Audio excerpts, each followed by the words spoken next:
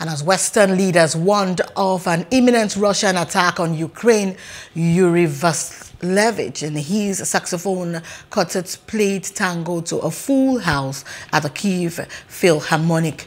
The musician is used to performing under pressure when pro-EU protests erupted in violence in 2014, and in this grand columned hall, the show went on to the sound of shooting. Now Russia has massed troops on Ukraine's border to stop it slipping from Moscow's orbit into NATO, and Yuri says he feels his country has a gun to its head once again.